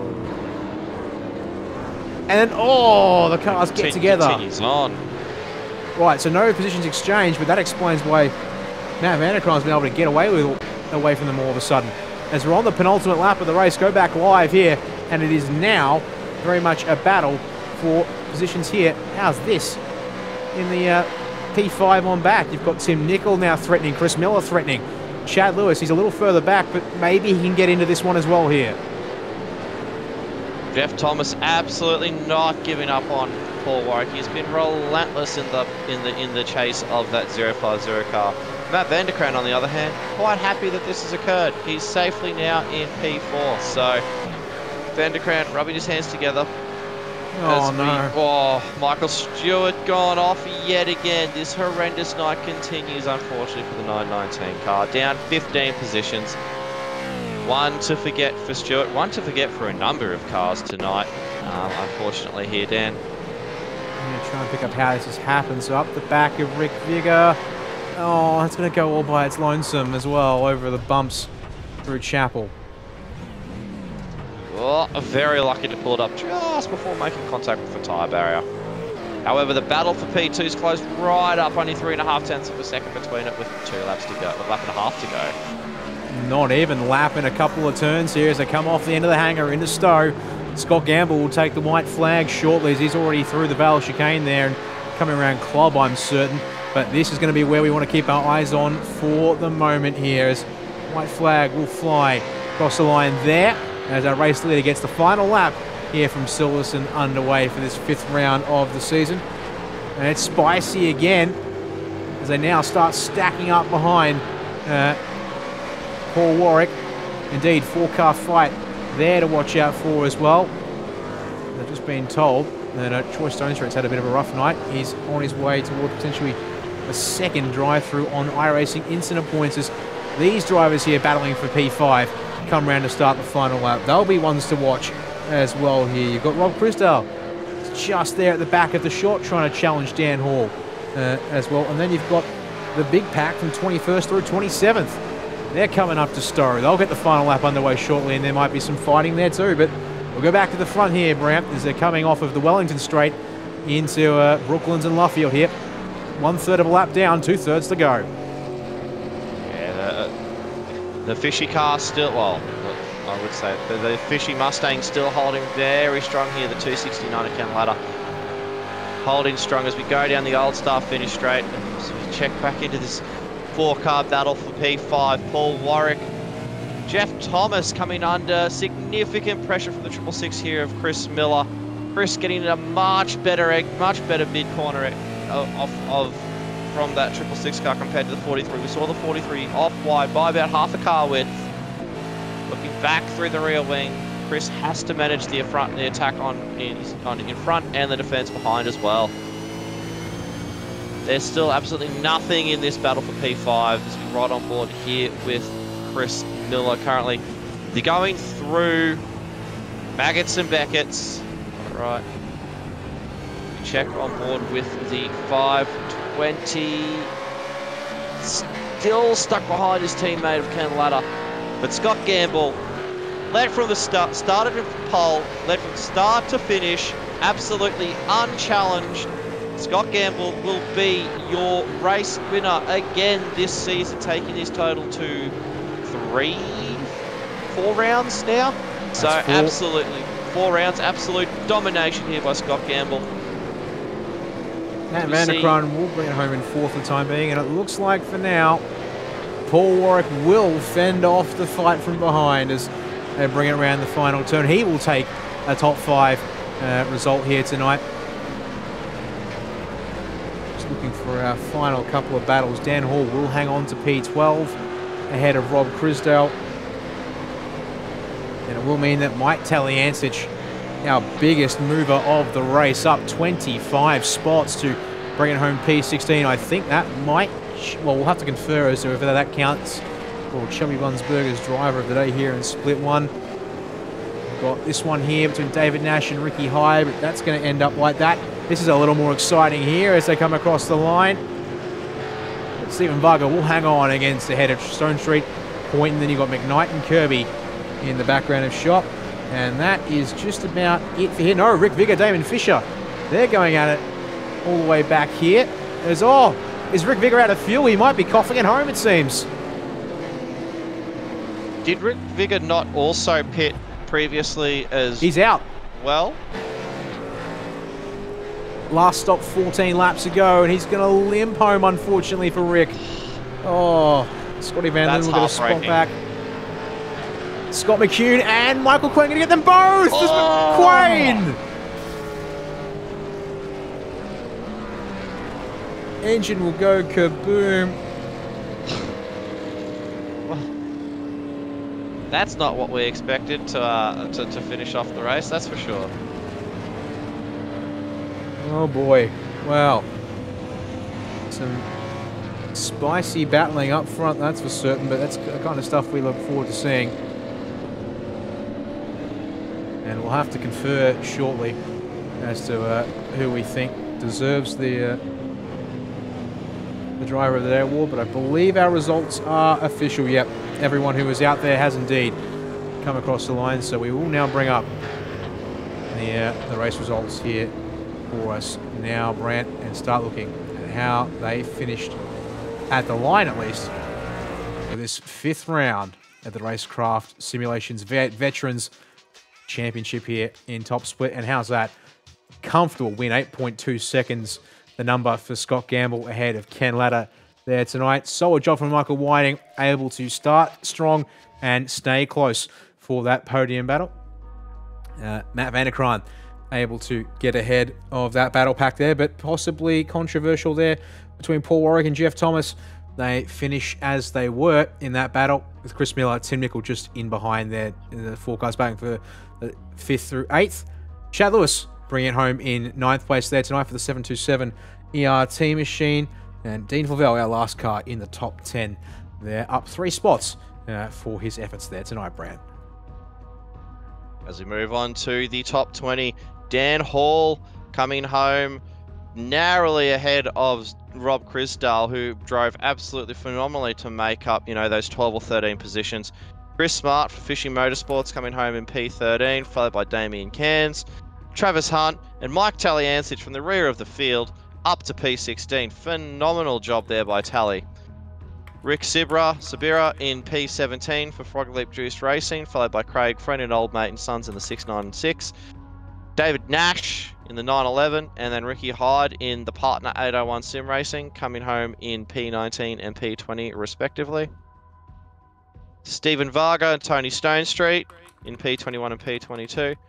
Mark Poynton and Jamie McKnight in P23 and P24. McKnight making up another 18 positions.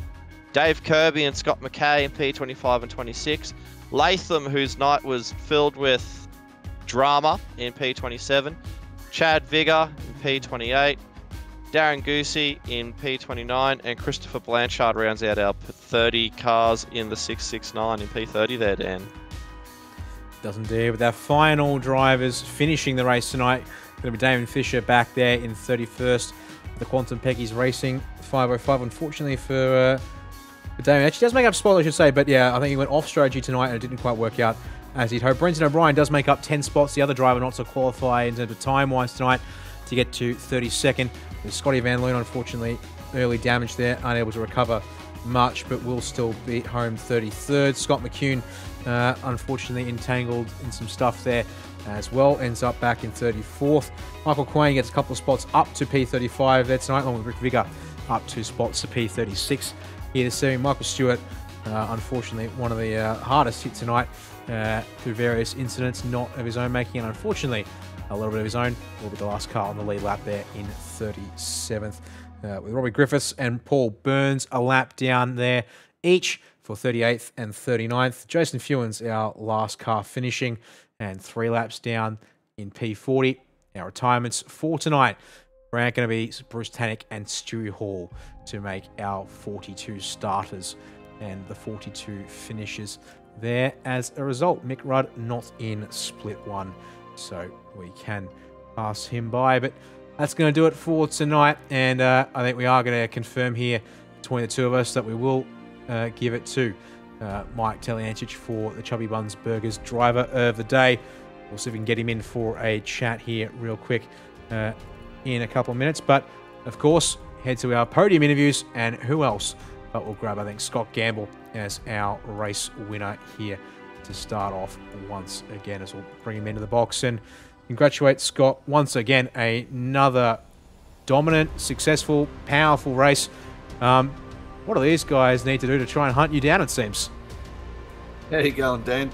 Yeah, I was a little surprised there because the draft is pretty big here. So I thought if they stayed in my draft, like anything could happen. But we managed to break it in the first stint, which was good. And yeah, it just played out from there. And it's one of those tracks, Dan, that like as soon as you lock up your tyres, they're gone, they're cooked, and it's really hard to gather them back under you. So you start dropping times hand over fist. So the whole goal is don't lock tyres, just keep it smooth, and the tyres will stay with you. Oh, I definitely got a feeling of that with the drivers who shared us their Zoom feed tonight. Yeah, just like on the replay here, turns 1 and 2. Like, how much are you having to balance these guys? We heard it was, say, Jeff Thomas, I mean, it's so delicate through corners like that, but also things at the end of the Wellington straight into Brooklands and the old start-finish complex, Cops Corner, they're off the old start-finish straight, end of the hangar straight into Stowe, let alone Maggotts, Beckett's and Chapel, where you're having to really dance the car, as you said there, and look after the front tyres. Yeah, absolutely. Because you're turning and braking so often, and these cars don't like to do that. They like to brake nice and in a straight line. And so, yeah, turning and braking, like you say. And it's good you had the Zoom feeds. I look forward to watching that to see how those guys tackled it, because it is difficult. Yeah, unfortunately, a bit of chaos further on back. But for you, I mean, yeah, apart from drivers going a little longer in the opening stints, you didn't end up dropping, apart from that, didn't drop a lap from the lead of the race. So certainly going to get yourself most of the bonus points that were on grabs here tonight, and just keep on charging forward, it seems, when it comes to the championship, as it so happens. And well, halfway down, halfway to go, and go to the Red Bull Ring up next week. How's that possibly going to be from experience, or other thoughts otherwise?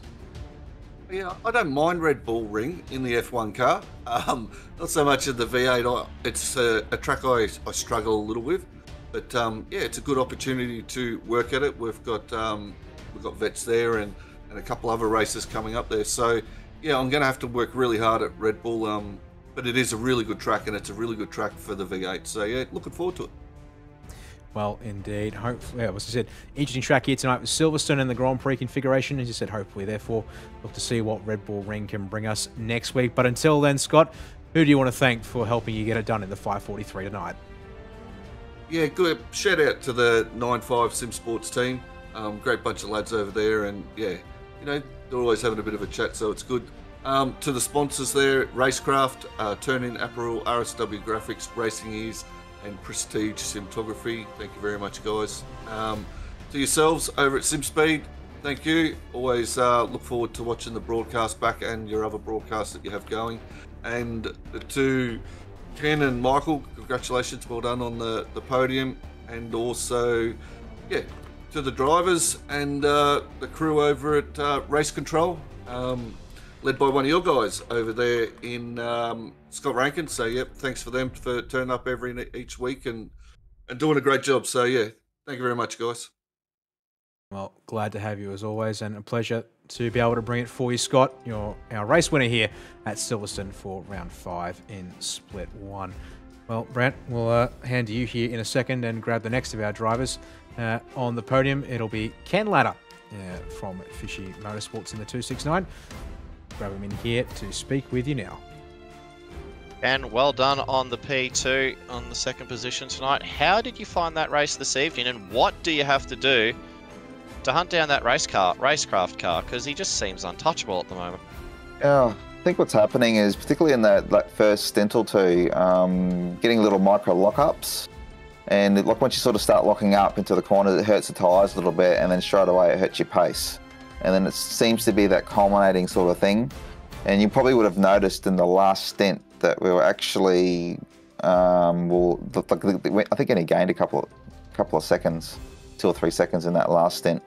But for the most part, when we were nailing the laps, we were pretty much on par with them. And I think we were starting to be a bit nice on the brakes. We weren't locking up the brakes as much. And I think that's what's hurting us at the moment. I was just talking about it with Gamble before. Yeah, and Scotty echoed those remarks as well. He said the exact same thing about lockups and the tyres being gone. So, but disregarding that, how was your race? You seem to be locked in an endless battle with your teammate behind you there for pretty much the entire race there. Yeah, it was just, quali didn't go so well. I kind of made a bit of a mess of that. So I was back a little bit further than I probably should have been.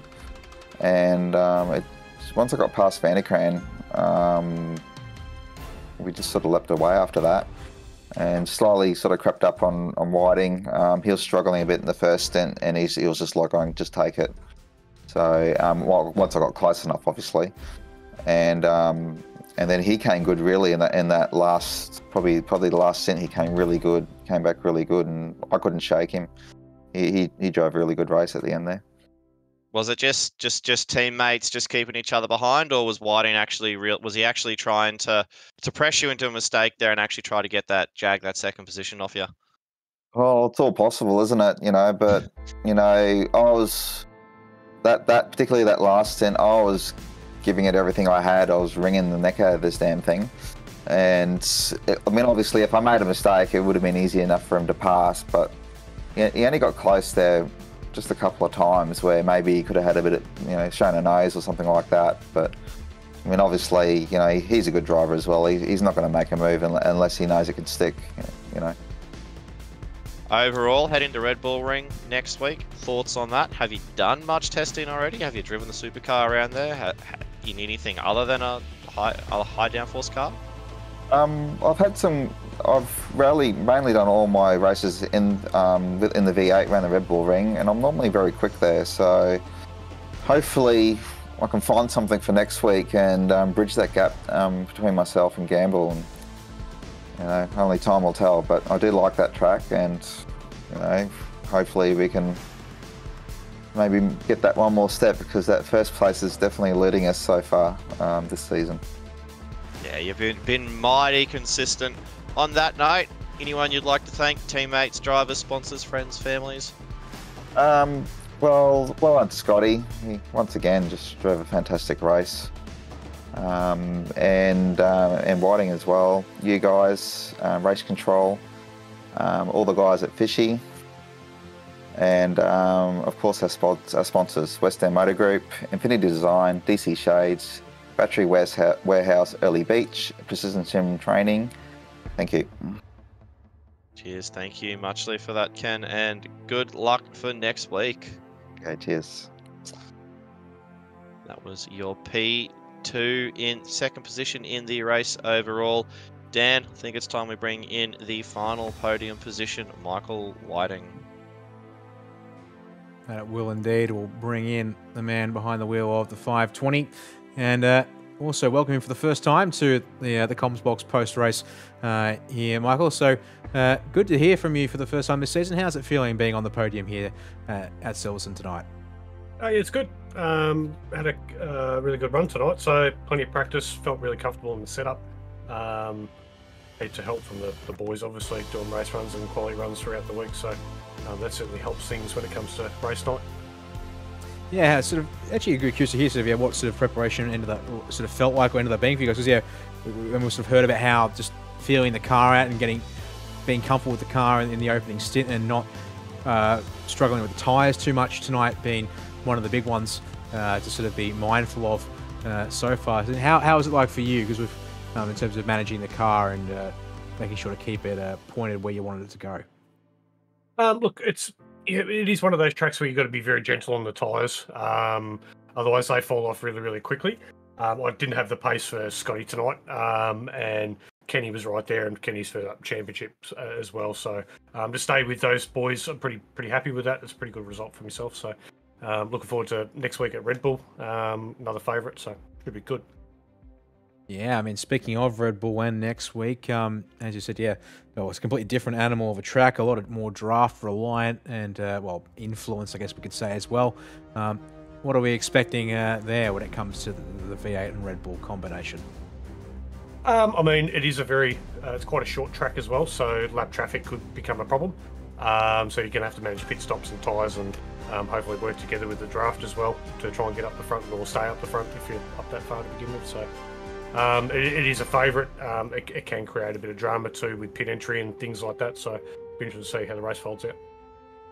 Indeed, there'll be plenty for us here to worry about, and well, yeah, definitely plenty for you to be worried about out there on the circuit. But before we let you go, Michael, who do you want to thank for helping you get it done tonight in the 520? Mate, obviously all the guys at Fishy Motorsports, West End Motor Group, DC Shades, Infinity Designs, who else have I missed? Battery Warehouse, Early Beach, and obviously all the guys that help us during the week and little bits and pieces, you know, as we're doing practice during the week, you know, you can take this corner differently and all those type of things. It all adds up. So.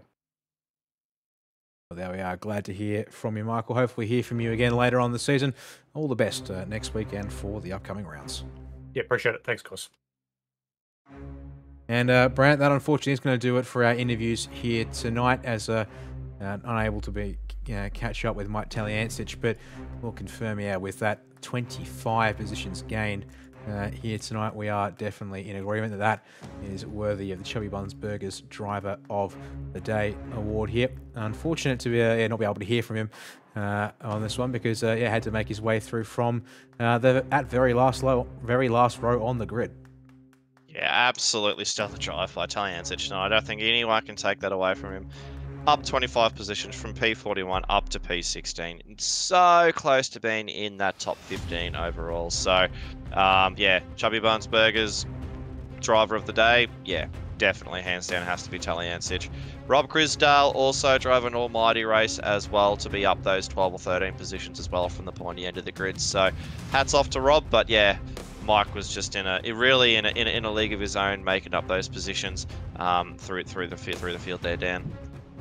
Yeah, he certainly was. So congrats to Mike. Hopefully we'll see him back out on track in a couple of rounds. It's his first time out since the big news affecting the Alts Australia team with a lot of the drivers departing the team. So it's going to be a bit of a time of rebuilding for Mike here to keep that project going. But we'll wait and see how that plays out in the coming days and weeks or months, depending on how long it takes. But that'll basically do us for us here tonight. We're back racing again next Thursday night. It will be the evening of Anzac Day, yes, but we are certainly going to be busy out there as we head to the Red Bull Ring, as we've said to the drivers already and heard from them so far, Brant, and what they're expecting around the Styrian Hills at that 4.3 kilometre F1 circuit.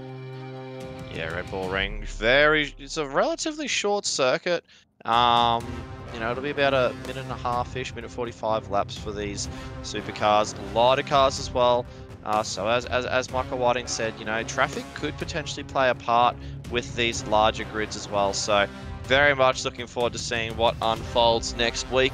Plenty of overtaking positions as spots as well at the Red Bull Ring. So should be a cracker of a race, Dan. Yeah, it certainly will. One final shout out as well, of course, to Mike Stewart, the Balin Stewart Foundation, and to those who have been affected by knife attacks, both at the Westfield Bondi Junction, elsewhere as well in the country, such as up in Queensland. Make sure, if you haven't, to check out the Balin Stewart Foundation.org.au website. It's linked in our YouTube and Facebook live chats from tonight, and to do what you can to support the Balin Stewart Foundation's mission and message of helping to try and prevent knife crime, particularly among youth and young adults in the community. But on behalf of yourself, Brant, and the SimSpeed broadcasting team on the whole, big thanks to, of course, the V8 Veterans team for putting on this racing series, and to RaceKraft Simulations, our title sponsor for 2024, along with the supporting partners of Player One Sim Gear, Nova Sim Sports, Logitech G, Parramatta Isuzu, and the Chubby Buns Burgers, guys. Until next week, or any other time we're broadcasting here on SimSpeed TV, have a good one, folks. Keep yourself safe, and we'll hopefully see you back next week for round number 6 and get the second half of the season underway. Until then, my name's Daniel Gaiman, and bye for now. Racing isn't easy, but experiencing it is. iRacing puts you in the driver's seat with the industry's leading sim racing game. Drive on laser scan replicas of the greatest racing circuits from around the world. Go head-to-head against other drivers chosen by skill-based matchmaking to ensure competitive racing at every level. Compete across all your favorite series. In officially licensed cars, engineered to deliver the most accurate driving experience possible.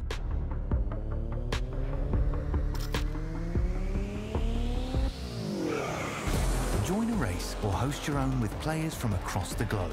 Race against the computer or in a league with friends. Feel the thrill behind the wheel. Visit iRacing.com.